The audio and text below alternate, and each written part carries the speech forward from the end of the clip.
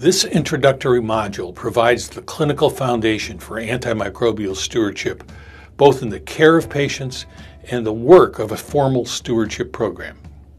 We start with the basics, discussing how to optimally use antimicrobials in healthcare. We then describe optimal decision-making when using antimicrobials, including how to approach prescribing the right antibiotic for septic patients. You will learn the basic concepts of pharmacology and antibacterial resistance most useful to frontline clinicians and those running antimicrobial stewardship programs.